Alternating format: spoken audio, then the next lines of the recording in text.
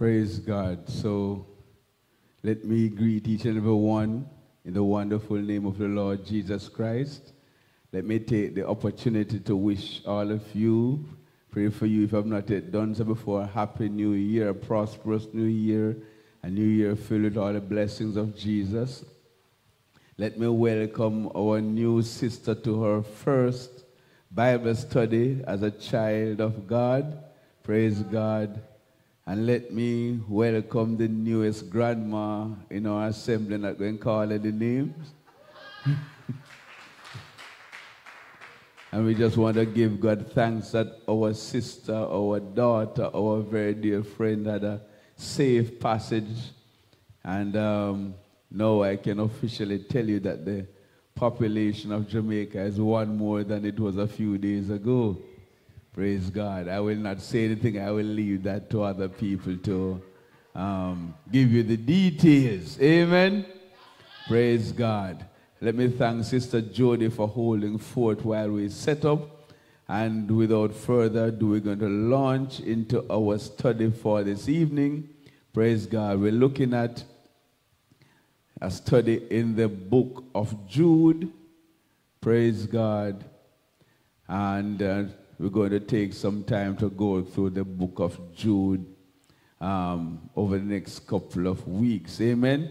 It's a very interesting book. Let us pray. Lord Jesus, inspire your servant and open the understanding of your people that we may hear, appreciate, understand, and be willing to live by what you have revealed to us.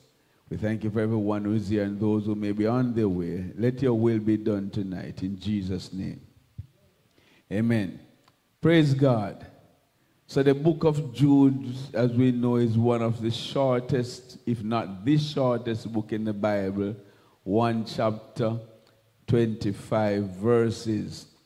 And I'm sure most, if not all of us here tonight will know verses 24 and 25. It's our benediction quite regularly. Praise God. But we kind of want to put that in context. Praise God against, I don't know if we can get this level. Does it make a difference?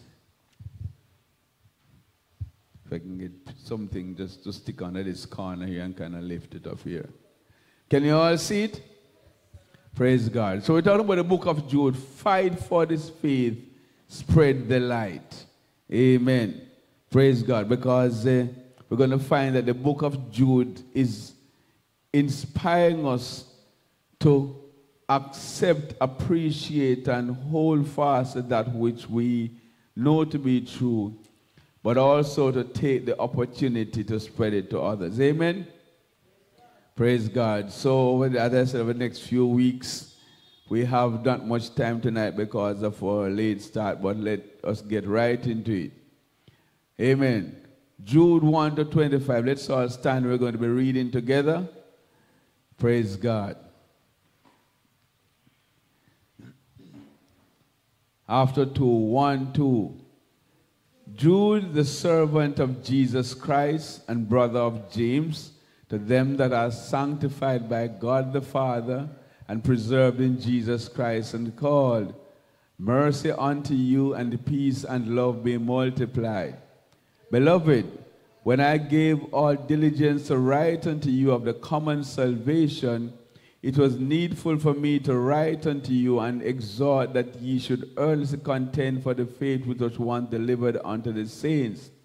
For there are certain men crept in unawares who were before of old ordained to this condemnation, ungodly men turning the grace of our God into lasciviousness and denying the only Lord God and our Lord Jesus Christ. I will therefore put in remembrance, though you once knew this, how that the Lord, having saved the people out of the land of Egypt, afterward destroyed them that believed not. And the angels which kept not their first estate, but left their own habitation, he hath reserved in everlasting chains under darkness unto the judgment of the great day. Even as Sodom and Gomorrah and the cities about them in like manner, giving themselves over to fornication, and going after strange flesh, are set forth for an example, suffering the vengeance of eternal fire. Likewise also these filthy dreamers defile the flesh, despise dominion, and speak evil of dignities. Yet Michael the archangel, when contending with the devil, he disputed about the body of Moses, durst not bring against him a railing accusation, but said, the Lord rebuke thee. But these speak evil of those things which they know not, but what they know naturally as brute beasts, in those things they corrupt themselves. Woe unto them, for they have gone in the way of Cain, and run greedily after the error of Balaam for reward, and perish in the gainsaying of Kor. These are spots in your feasts of charity when they feast with you, feeding themselves without fear. Clothes they are without water, carried about of winds. Trees whose fruit withereth, without fruit, twice dead, plucked up by the root. Raging waves of the sea, foaming on their own shame. Wandering stars, to whom is reserved the blackness of darkness forever. And eating also the seven from Adam, prophesied of these, saying, behold, the Lord cometh with 10,000 of his saints, to execute judgment upon all, and to convince all that are ungodly among them of all their ungodly deeds which they have ungodly committed, and of all their hard speech which ungodly sinners have spoken against him. These are murmurers, complainers, walking after their own lusts, and their mouth speaketh great swelling words, having men's person in admiration because of advantage. But beloved, remember ye the words which were spoken before of the apostles of our Lord Jesus Christ, how that they told that there should be mockers in the last time, who should walk after their own ungodly lusts.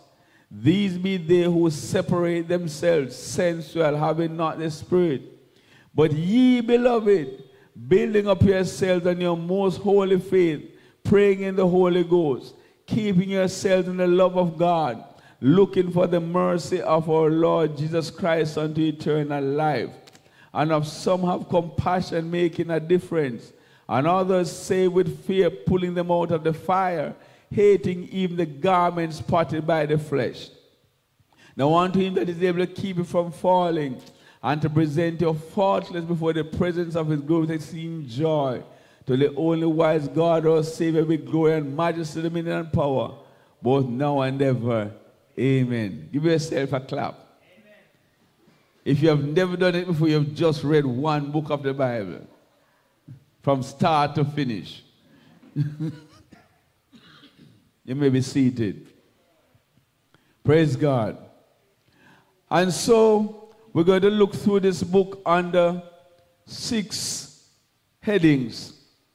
We're going to look at the urgency of the call from verses 1 to 3.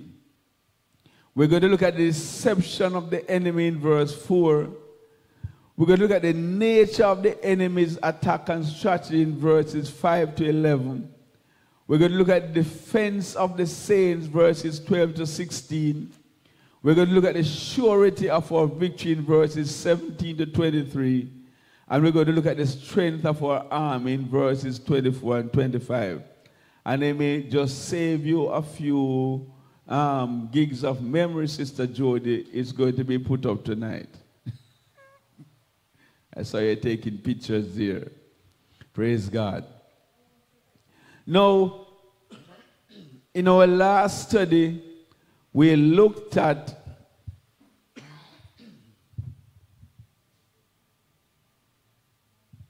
the art of war. And if you remember, we said that there are three stages in a war. Anybody remember the 3 stages?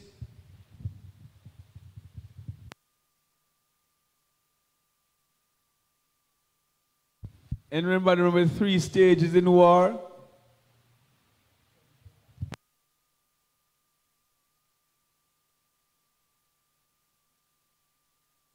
What do we call a stage when you go into the enemy's territory and nullify their defenses or their strong weapons?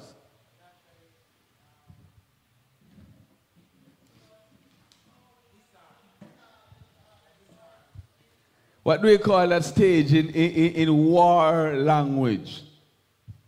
You go into the enemy's territory and you look for their most potent weapons or their strongest defenses. It's called invade and hold. Right? And you remember that I made reference to the movie, The Guns of Navarone, where these British and American commanders had to go on an island that the Germans used to defend the straits that run between Greece and Spain as the Allies prepared to invade Europe. Right? Praise God. Then the second stage, where you're sending reinforcements and additional ordnance, which would include ammunition, armory, and supplies for the invading force. Anybody might name it the second stage? So you invade and hold, you nullify or neutralize or diminish the enemy's capabilities.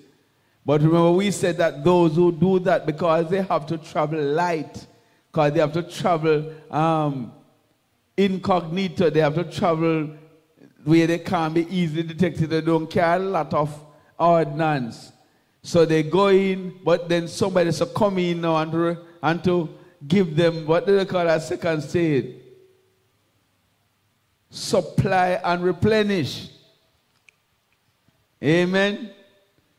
And the last stage, where you completely take over and establish your supremacy in that area. You sanitize and occupy. And remember I said, even in a service, so when I came in here this evening, I heard the prayers, I heard the worship. We are clearing out, we are neutralizing the enemy, because we're going to have a Bible study. And we want persons to understand. So we have to neutralize the distractions, neutralize the deception, neutralize old ideas that we may have gotten otherwise, so that the word of God can find fertile ground. So like you're going to plant, Brother Troy, you're going and you dig out the weeds and all those. So when you plant your crops, amen? So that's the first stage. That's why we always have prayer meetings before every service. That's the invade and hold. That's where we clear out the demons, chase out the devils, nullify the deception of Satan. So even if it comes into the service afterwards, he is weakened. Then we supply and replenish. And so we bring in the worship, we bring in the word, and so on. And this is the strategy, that Jude follows. So it starts by restating our purpose, exposing the enemy and what they're doing. Then it talks about how we're going to bring in and build up ourselves. And the last part now he said we're going to own the show. Unto him who is able to what? Keep us from falling. We run things. We are going to, in that area, in that life, in that household. Amen? Praise God. So those are the three: invade and hold, supply and replenish, sanitize and occupy. Praise God. And this last one, you're going to see that it places some emphasis. Because if you remember, when Israel occupied the promised land, they were told to utterly drive out all the people. But they, instead of doing that, they kept them as slaves. Amen. To the extent that at one point, Joshua went and made an agreement with a group of them without, the Bible says, took their victuals, their food, and did not ask counsel at the mouth of God. And God said, you're going to become what? Thorns in your flesh. That's why God was so upset when he told King Saul to go and utterly destroy the Amalekites. And Saul did not. He said, every living thing, the pregnant mother, the suckle and the breast, kill them all off. Don't let nothing remain. I was coming home this evening, I was listening to Beyond the Headlines. And Deon Jackson Miller was speaking with a doctor. And he was talking about sepsis. I wish one of the doctors were here. But he said, what tends to happen when you have a bacterial infection? The doctor give you something, they say, take this for 14 days. So you take it for 5 days and you feel better. And what do? You stop. There are some bacteria left there. And what they are doing, they are feeding on the weakened antibiotic, because how the antibiotic works, it starts, you take it and the strength goes down. Then you take another one and it goes down. Then you take another one. So if you allow it to get to a point where it deteriorates and the bacteria are still there, they build up a resistance to the bacteria. And then by the time you start to get sick again, the drug that you got the last time can't work, because the new set of bacteria has developed a resistance. So the sanitize and occupy is where you go into. When you go to the city, you go from house to house. And that is why Israel is saying we can't stop what we're doing, because anytime we stop, Hamas is going to just get stronger. They're going to dig deeper. They're going to become more entrenched. And the next time, instead of destroying 10 houses to get them, we're going to destroy 100. Amen. Praise God. So all three stages, you can't just jump into the war in the middle of with the enemy having some heavy artillery. So you have to go in and take them out. It works in our families. Don't wait until our children are pre-teens and teens before we start to try to get them to serve God. From there in the womb, get the word of God in. Supply and replenish. Yes, you may initially go in, but if you go in and you don't get back up and reinforcement, the enemy will after a time rebuild. Amen? Praise God. And so, as we look at this book, in verse 1, it starts, Jude has served. Now, who is Jude? And as you see that many commentators believe that the writer is actually Judas, the brother of Christ Jesus, not the one who betrayed him. Right? If you look in Matthew 13, verse 55, you see they mention the brothers of Jesus, and one of them is called Judas. No, I am not sure whether the name was shortened to differentiate from the betrayer, but commentators say it is likely he deliberately shortened his name to disguise or de-emphasize his relationship to Jesus. Because, of course, if you are Jesus' brother, persons may want to place a greater importance on what you say than if you are not. Amen? So it is believed that he actually shortened the name to distract attention. Amen? And he called himself the brother of James. Now, if you look, there are two Jameses mentioned in the Bible. There's James and John, the sons of Zebedee. But there is no indication of Zebedee having another son called Jude. So it is believed that this James is the other James who is the brother of the Lord. If you look at, I think in Acts chapter 12, I think it is, they killed the brother of the, all right? So it is believed that he is the brother of Christ. But he identified himself as a servant. And therefore he is saying that notwithstanding my biological relationship to Jesus as a half-brother, the more important relationship is my servanthood. Amen?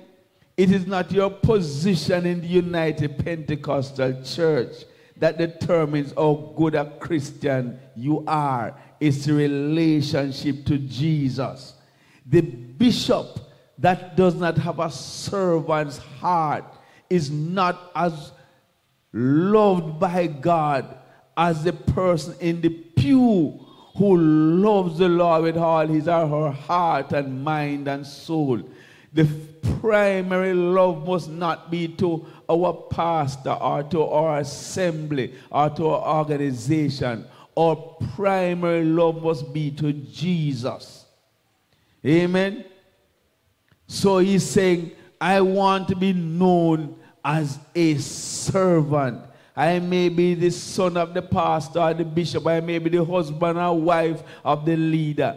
That is not important if I am not a servant of Jesus.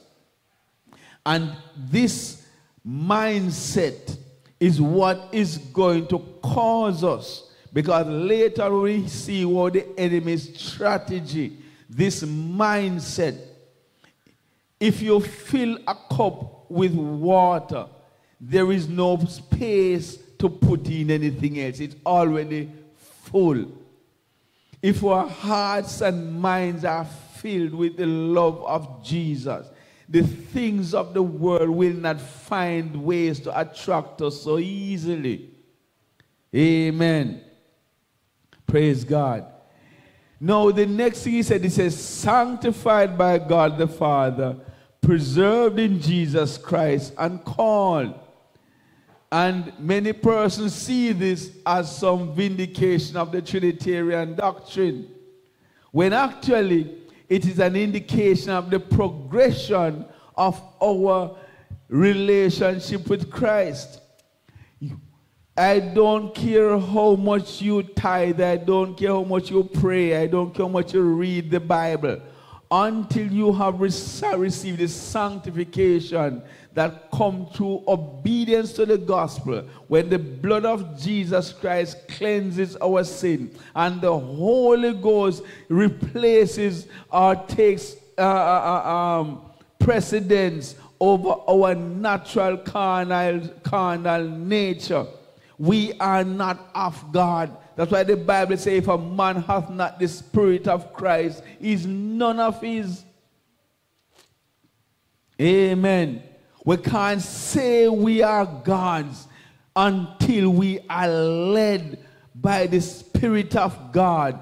And we can't be led by the Spirit of God if the temple has not been cleansed by the blood of Christ, because God is not going to dwell in an unholy vessel. Can anyone, Jesus asked, put wine in an old vessel?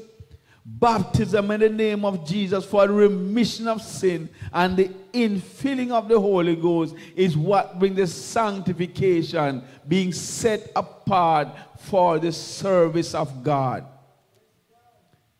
When God washes you and fills you, He says, all right, this one is mine. I'm going to use him or her the way I see fit. But because the person now has a servant mind, if God's way of using him or her is to place that person at the door to greet, and that person never gets a chance to come on the pulpit to use the mic, the love of God holds that person there. And let me tell you something. It is this mindset that holds organizations together. When I don't have to be the bishop to want to work for the United Pentecostal Church of Jamaica. I don't need to be the pastor to love Pentecostal Lighthouse and want to see the saints here grow and progress. It is the same thing that holds marriages together. When you get to the point where you know that this man or this woman is the best person on the planet for you, then you stop looking at imperfection, because you know that, as we say in the old days, no better no John shop.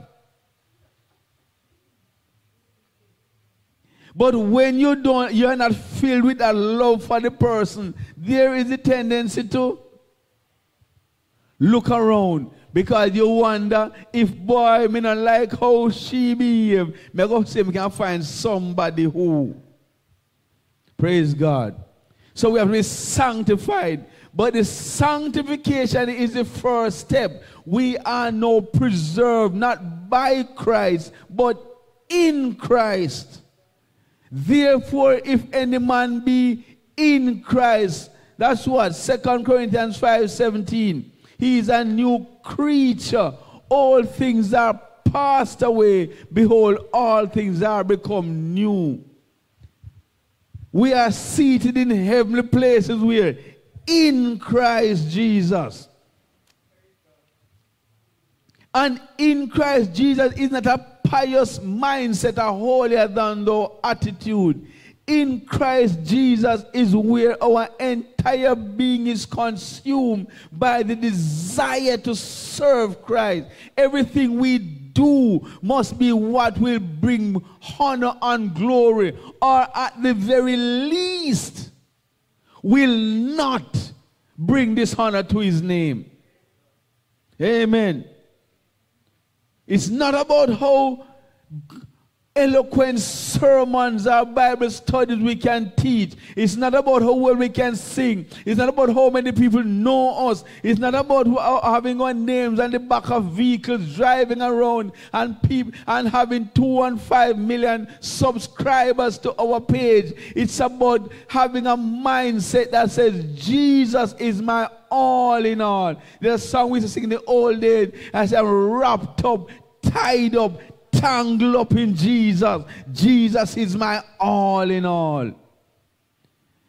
Preserved. And it is then that the calling comes. And many people have the thing backwards. Amen. Many persons have it backwards because they believe that while the gifts and calling are without repentance, many persons think the calling can come before the sanctification or before the preservation. How can you utilize a vessel that you don't have under your control? How can you drink from a cup that you don't have in your hand?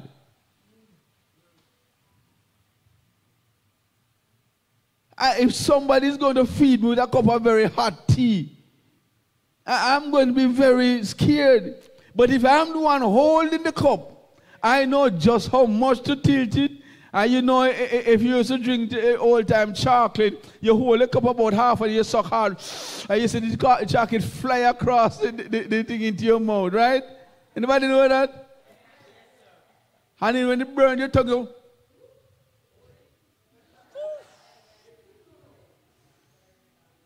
So the calling begins with God's setting apart for God's use. Then we get consumed in Christ. And then God says, okay, I can start use this one. So the call to salvation is freely offered to all.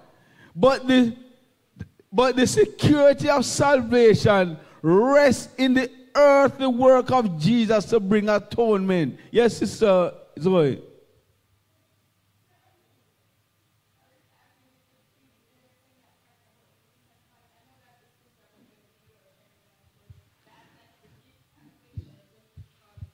The gifts and calling of God are without repentance.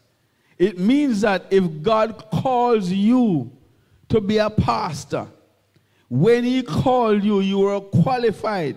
And God is not going to say, boy, I'm sorry. If you choose to walk away, it doesn't mean that you were not qualified when God calls you.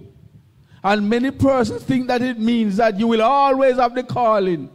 You will always have the talent. You will always have the talent.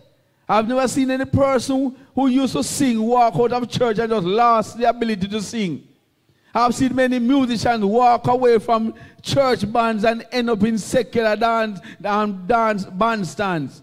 They still have their talent, but they have lost their calling. But God is not going to say, boy, I should not have. When he called you, and if you your ministry brings someone to Christ and you backslide, God not going to send them out with you. Because what you did while you were under his control still remains. Amen. So the call to salvation is offered to all. But it's only after we have accepted the salvation that we receive our call to service.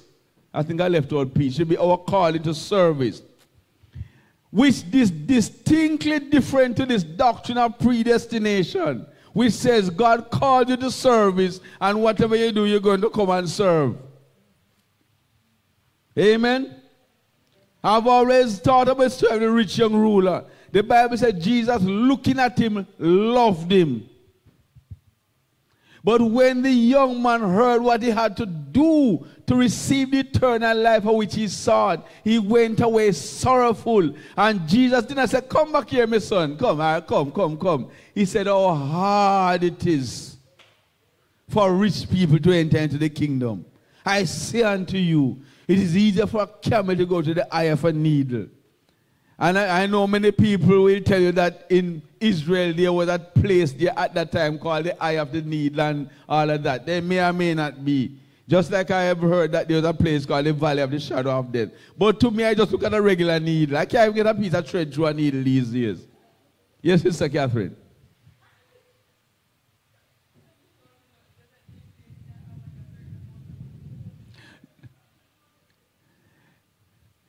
There is one place where Jesus said, so it is with them that are rich in this earth goods, but are not rich towards God. If somebody can have a Bible, you can, with a concordance, you can look over that quotation. It is not the wealth that keeps us from God. The Bible says, riches increase, set not your heart. Because God does not inhabit your wallet. God inhabits your heart. So if your wallet is full of money, but your heart has space for God, God in his use of you is going to take this money and use it for his glory. But when the money fills your heart, God has no place to occupy, because God live in a tenement yard. Praise the Lord, Brother Sharon. Somebody said their hand up a while ago. Brother Jason. I work around a lot of people who regard to be rich. I work around a lot of people that regard to be rich and wealthy, have pool in them, that to swim in the pool. And to be honest, they're very miserable. It's just a piece to have Jesus. Them say, wait, I just pray and go to my bed and I sleep like a baby. And I don't want to be rich. I just want to be rich in Christ. Because you see, some of the most miserable people, I believe, is people who is very rich and wealthy. Now watch the big house for them live on the big cars and them have an open land and them have now. You're surprised if you know that they have that trade place with you. Praise God, Sister Manning. As I was saying earlier about Abraham and being rich, one of the points I noted, and I'm going through and I'm noting every one of them. If you notice, every time the Lord continually blessed Abraham as his name was changed, he set up an altar. So his heart was with God at every stage. The riches was not his focus. That just happened, right? But his heart was with Jesus, because verses upon verses it says that he built an altar unto God. So once you have an altar, when you go to the altar, your heart is broken. You want Jesus. His focus was definitely not the riches. His focus was Jesus. The focus was the Lord God Almighty. Yes. Luke chapter 12 is the chapter I'm looking for. The story of the man whose vineyards brought home whose fields rocked many, and the Lord said, thou fool. And he says, so is he that layeth up treasure for himself and is not rich towards God. Now, I don't know about anybody, but one thing I know, I take every word in the Bible. So it is not he that layeth up treasure. It's he that layeth up treasure for himself. Amen. So I think the problem was not the man tearing down the barn and building bigger barn. Why? Because he did not grow one of those plants. It is just God who sent rain and gave favorable atmosphere. If God didn't want the man to have 50 tons of corn, he would not have given him 50 tons of corn. And God would not want him to have 50 tons of corn and 30 tons spoil in the field because he don't have enough to keep it. So putting it up was not against God's plan. But the man says, soul, take thy ease. So he said, my soul is resting on my 50 tons of corn.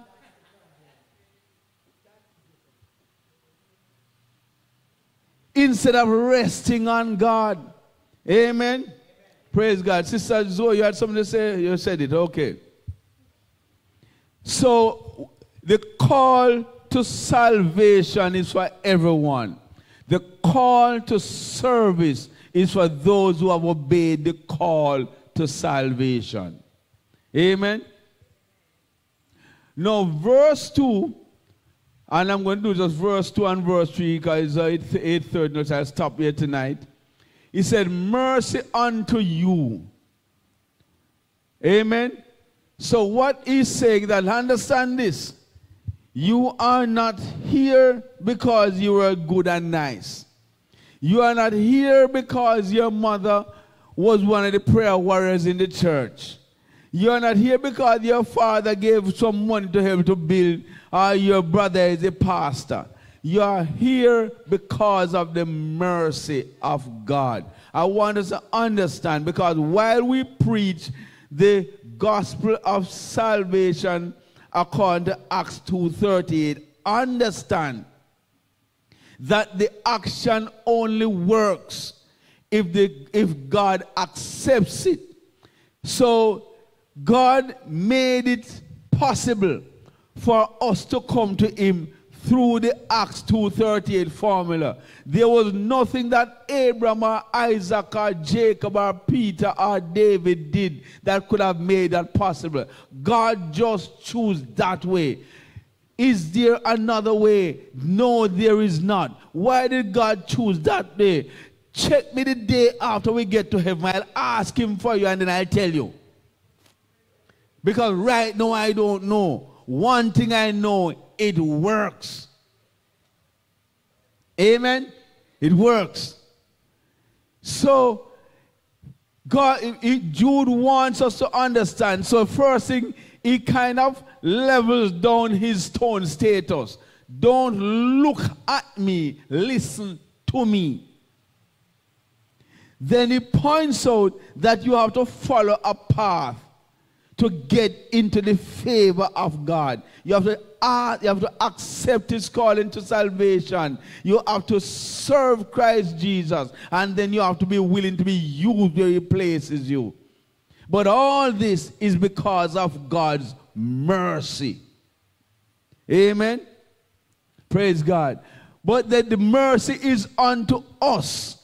But then he said, out of that mercy, peace and love be what? Multiplied. No, Jesus says, my peace I leave with you. He's talking to the 12 disciples. But Jude is saying that peace must be multiplied. Means that if he leaves his peace with me, I have enough peace for myself. When I start to multiply, I must be taking that message of peace to others. As you can see in Nahum chapter 1 verse 15, I think it is. Oh, beautiful upon the mountains are the feet of them that bring good tidings, that talk about peace, that say to Zion, thy God reigneth. The person who truly experiences the love of Jesus must have a multiplication of that love, because the love of God is shed abroad in our hearts by the Holy Ghost. We must be willing at all times to multiply to others. I cannot be a Christian if I cannot show you the peace of God that passes understanding and the love of God that brings salvation. Sister Zoe.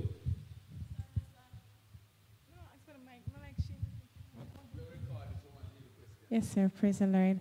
I was just asking, the verse that you just referenced a while ago about peace, what came to mind was the verse also that when Jesus was leaving, he said that he was going to leave them with a comforter.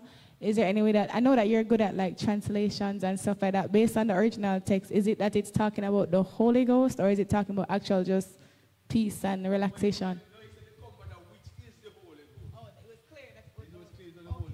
But he said the Comforter is the Holy Ghost. But like I said, the love of God is shed abroad in our hearts by the Holy Ghost. But if that love be not multiplied, there is enough for me to pass on. If the peace is multiplied, that's what multiplication does, it increases. Amen? Amen. And so John, what you're quoting there is John 14:27. Amen? But in Romans 5 verse 5, as I mentioned, we have that outpouring of others, so the peace and love that we talk about must be multiplied. And like I said, Jude, remember we're talking about the military strategy. Invade and hold, supply and replenish. Amen? So every time we get into a situation, we must first invade and hold. You get into a new job, we must bring the love of God and the peace of God into that situation. And then from that standpoint, it starts to grow. When you get into meetings and everybody is cussing at each other, but you can speak with the peace of God. After a time, I'm telling you from experience, it's like you take over a meeting and you're not even the chairman. You get into a meeting and all of a sudden, no matter who is there, they want you to pray. And when I'm asked to pray in a meeting, I don't pray for us to have a productive meeting. I pray for us to have a meeting with respect for each other, where the peace of God prevails and the wisdom of God is dispensed. Amen? Amen. Praise God. So in verse 3, he said he gave all diligence. So this is not just a cursory, how are you doing note. This is not just dropping a line to say, are you okay? This epistle, as short as it is, was a result of careful and considered study and deliberation. And I will end by saying this. If Jude gave our diligence to write, I expect he wants us to give our diligence to read.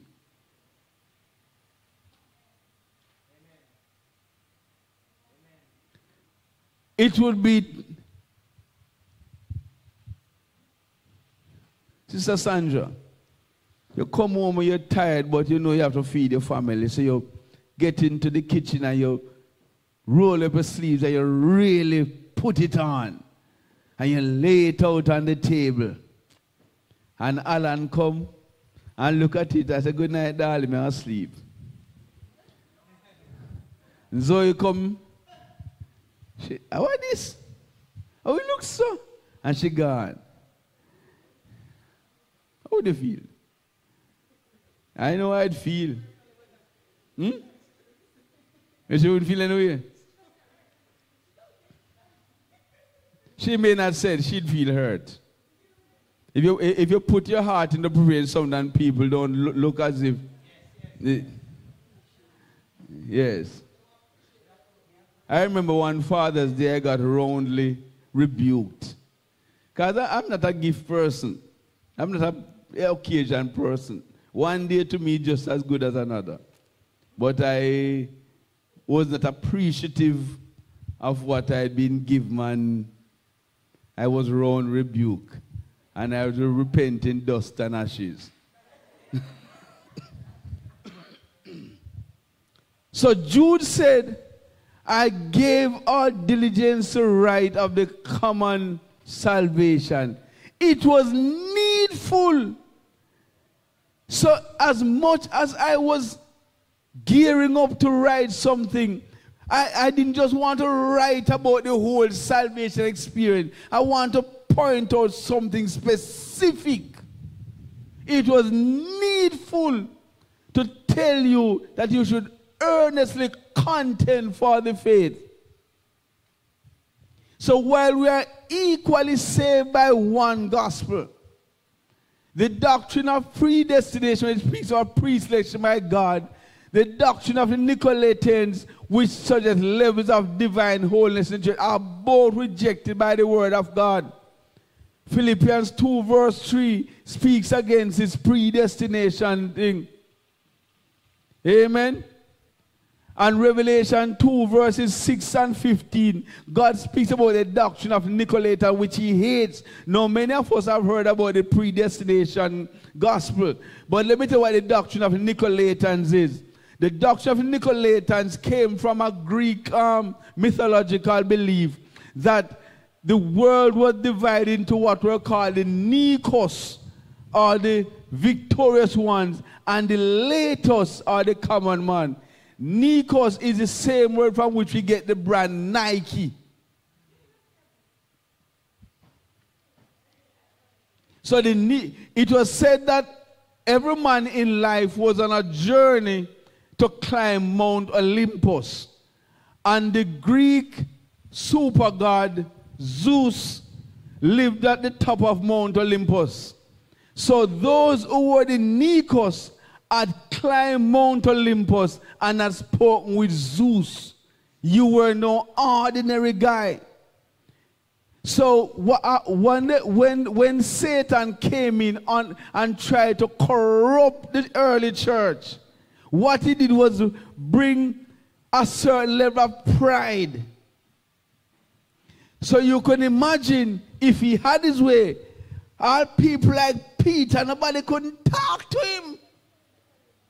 You would have to make an appointment to see Peter's secretary, much less to talk to him, because this is a man who was with, can you imagine how John will lean on the Lord's breast? Man, then I walk with people that find him day and night. And so they were dividing the church. And God said, I hate it. Twice in the book of Revelation. There is no, while we have offices and we need to respect offices, God is no respecter of persons. I have the greatest of respect for our pastor, Pastor Leg. I follow his leading, and I would not speak ill against him for any reason. But in the eyes of God, he is no greater than I am. But God has placed him in a certain position. We're going to see later when I talk about those who speak evil of dignities, because they don't want to be under any leadership.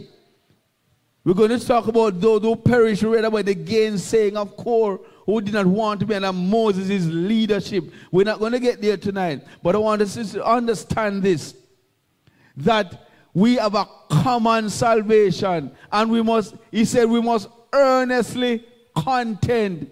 So while salvation is freely offered, it is not without opposition. Believe you me, you have to fight to ask to be baptized in Jesus' name. You have to fight to even come to the altar, much less to receive the baptism of the Holy Ghost. People sit down there and feel the urging of God, and they grab onto the chair till the plastic crack. Can they not? You remember Sister Witter? She talk about when she come and when she feel the foot, she put down the foot and the next one lift up and God a help her out and she a resist. You know, Sister Paulette, how she hold on and she knock on the altar. And I remember someone else testified on what it was. That says they're not going to the altar. And all when them reach the altar, they must say them not going to the altar. Is what Courtney? It's a fight. And that is why we have to be very careful, especially young converts, because them fighting to get it. All you want to do is say the wrong thing or do the wrong thing and say it until you see them. I tell you, you idiot. Amen. Earnestly count. And listen, I don't care how long you've been in this thing. It's still a fight. It's still a fight. This year is 30 years and I'm still fighting. And I think I remember saying when we were doing the art of war that every day, every moment of every day, every child of God is at war. The war doesn't start when they get up in the morning. The war starts when you're supposed to wake up and pray. When you're supposed to wake up and read the Bible. The war starts when you're supposed to come to prayer meeting. The war starts when you get up in the morning, Saturday night, and you hang up your clothes to wear, and then you get up Saturday morning and say, I don't like that dress there. War! So you waste another 10 minutes just deciding to wear the same dress when you decide from Saturday night.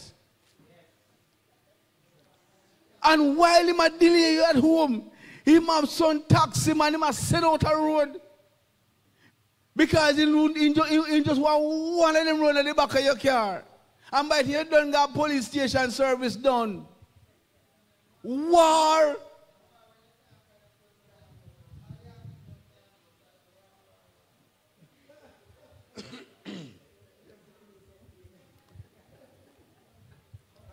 I remember one morning I was rushing here. And let me tell you how this thing works. You know, my car is manual. So I'm starting the car in the morning. And I have to push on the clutch to start the car. And I pushed on the clutch, I realized that the socks I had streaks at the side. And the one on this foot didn't have any. And some said, go back inside, go look for a proper pair of socks. Well, thankfully, I don't wear very short pants. I don't think anybody noticed. War. I normally drive with a bottle of water. And I'm backing out the garage, and the enemy say, you left your water. Amen. Earnestly contain. And finally, as we close, he said, the faith that was once delivered.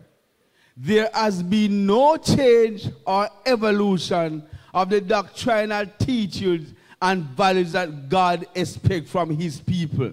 There is no new revelation.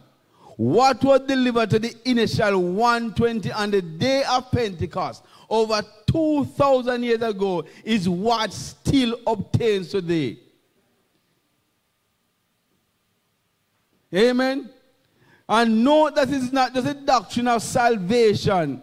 The doctrine of salvation is for sinners to become saved, but the doctrine of holiness is for saints to remain saved. The Bible says like brute beasts, they defile themselves. We're going to see it right here in Jude. Amen? So we are contending for the faith, not a faith, not some faith. When you use what you call the definite article the, it means there is only one. We talk about a member of parliament, but the prime minister. Because there is only one. There are 63 members of parliament, but only one prime minister, one governor general. So you don't say a governor general, you say the governor general. So we must earnestly contend for the faith. And I want to say as I close, if you don't know what the faith is, pray about it and ask. Amen? Praise the name of Jesus. Praise the name of Jesus. And so we end there for tonight. Praise God. And we pick it up next week. I must say I am so pleased by the turnout tonight. I am so pleased. Praise God. This is a very good way to start the year. Bless the Lord. Thanks, thanks. I give you thanks for all you have done. I am so, oh, my soul is at rest.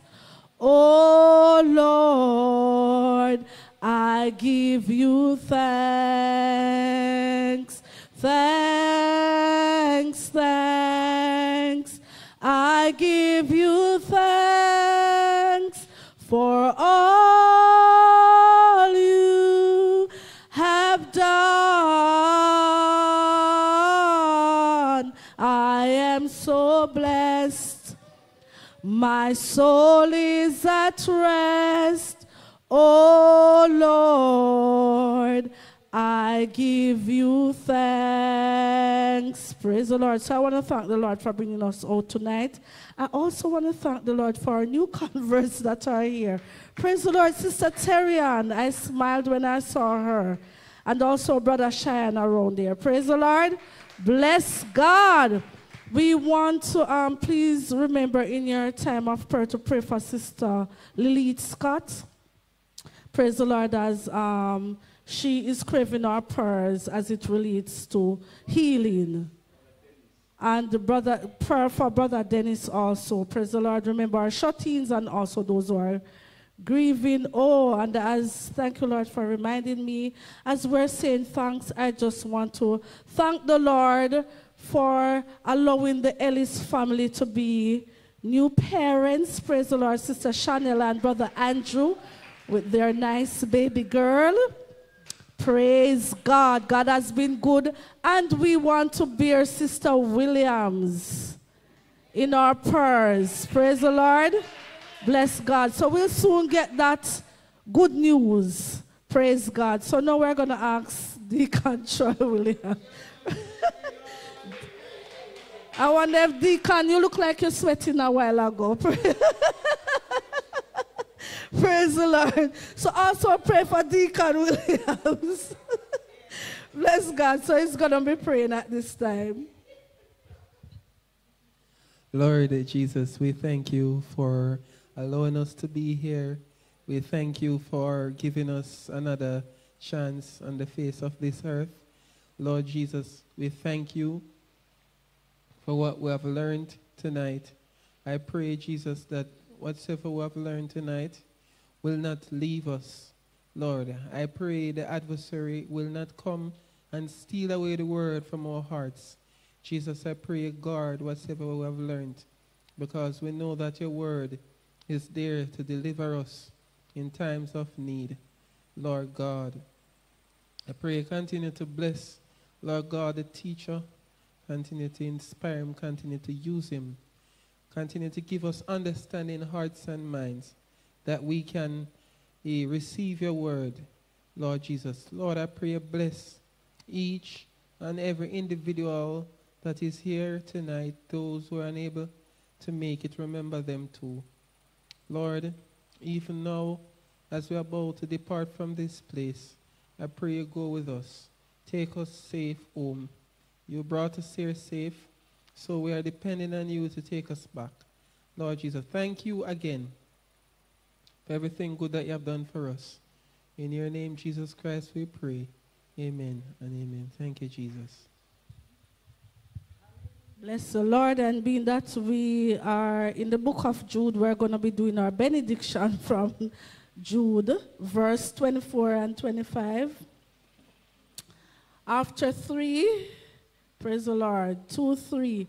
Now unto him that is able to keep you from falling and to present you faultless before the presence of his glory with exceeding joy, to the only wise God, our Savior, be glory and majesty, dominion and power, both now and ever. Amen. Praise the Lord. God bless you. Thank you for coming. Greet each other before you leave.